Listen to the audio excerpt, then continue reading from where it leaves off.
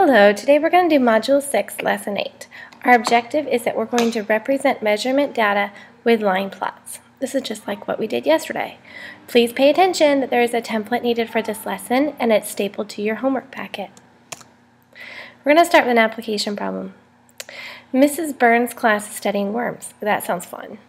They measure the lengths of the worms to the nearest quarter inch. And when I read quarter, I automatically think this. The length of the shortest worm is 3 3/4 inches, or 3 3/4 inches. The length of the longest worm is 5 2/4 inches, or 5 2/4 inches.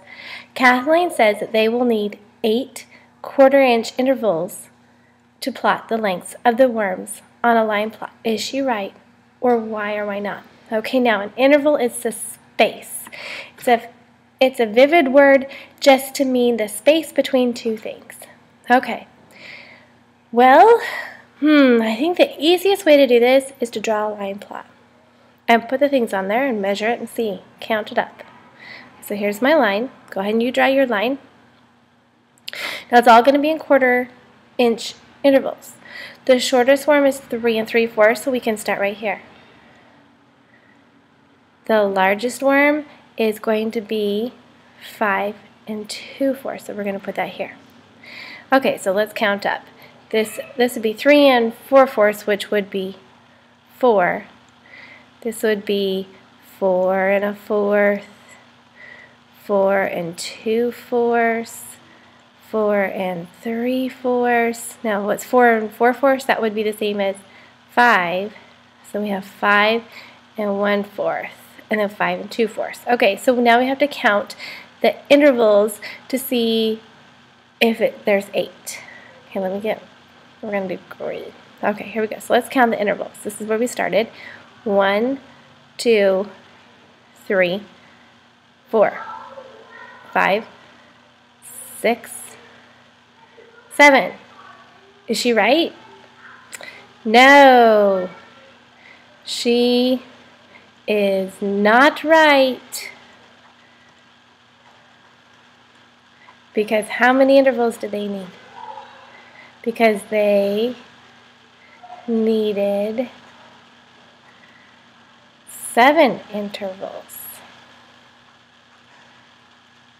not 8. There's my good 7. Okay, moving on. Trying to make room for things. Okay.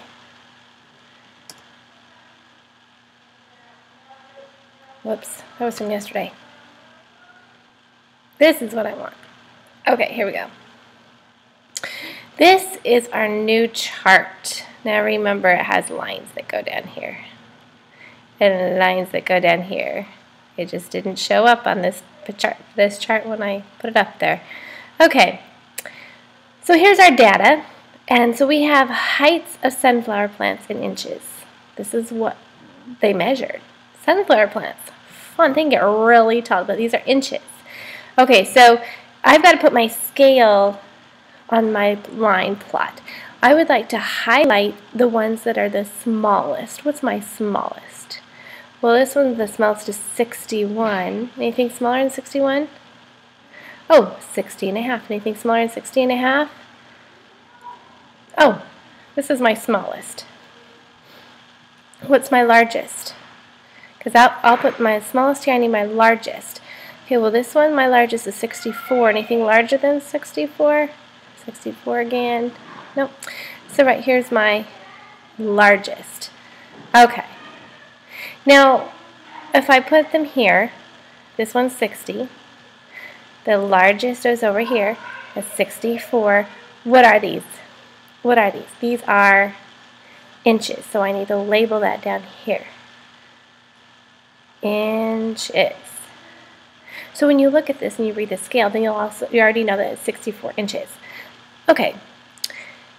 What am I going to cut? What kind of partitioning am I going to do? I see some fractions. Are they all the same fractions? They're all halves. So I can mark them off in halves. Now, this one has more data, and the numbers are larger than yesterday. But we can absolutely do this. Okay. So that tells me that I've got to go cut them in half. So then this would be 60 and a half. This would be 61. 61 and a half. Whoops. 62. 62 and a half. 63. 63 and a half. And 64. Okay, so now we're going to put our X's.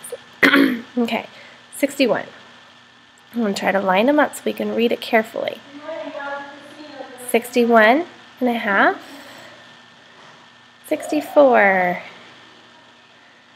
63. 62 and a half. 62. Okay. Now we're up to here, 63. Oh, we're on our second one. 61 and a half. 62. 62 and a half. 63 and a half. That's the first one for that one. How about 62 and a half again? Wow. 62. Wow. 61 and a half. 60 and a half. That's that first one. 62 and a half again. There we go. 63. 62 down. Do you see how I'm trying to be very tidy? So these are all kind of in a sideways row. So they're not a bigger space in between.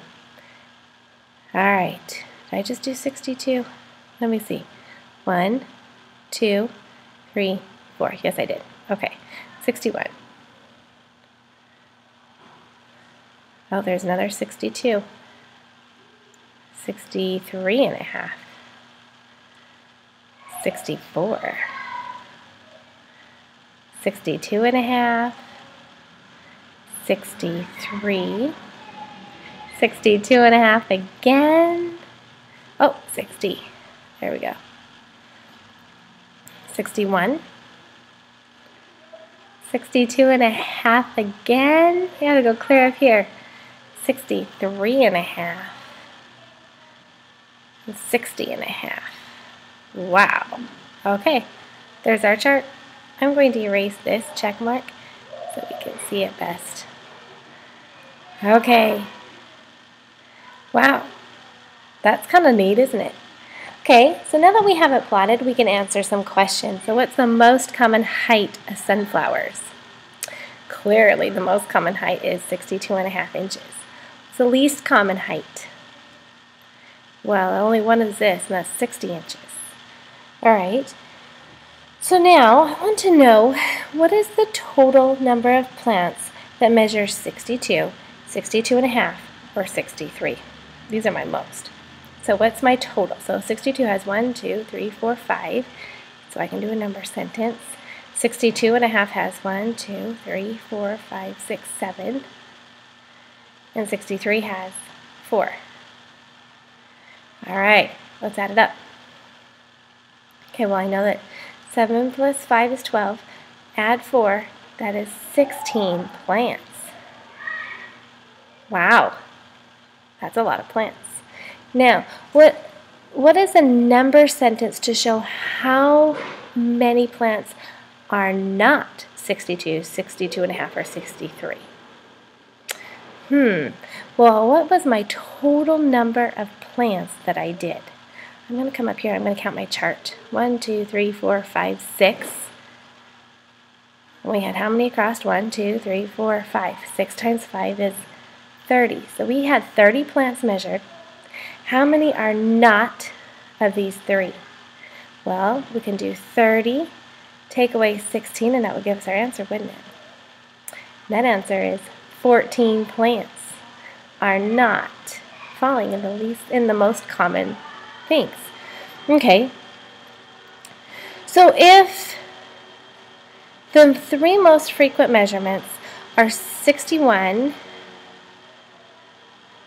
no, wait a minute, are 62, 62 and a half, and 63, then does that mean that her plants all fall between 62 and 63 inches?